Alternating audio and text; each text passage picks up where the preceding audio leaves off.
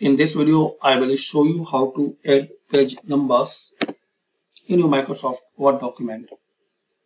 So guys, if you have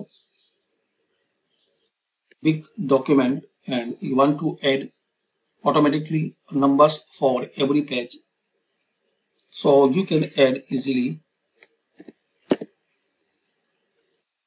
As we can see now, we have not number. So to add numbers, click on Insert, and here is the option Page Number.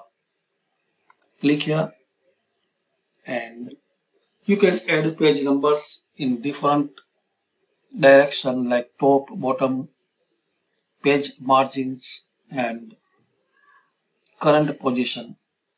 So if you want to add normally this top of page number, so you can select any style like this. Now click anywhere. So you will see automatically numbers in your Word document. So thanks for watching. Comment this video useful for you or not.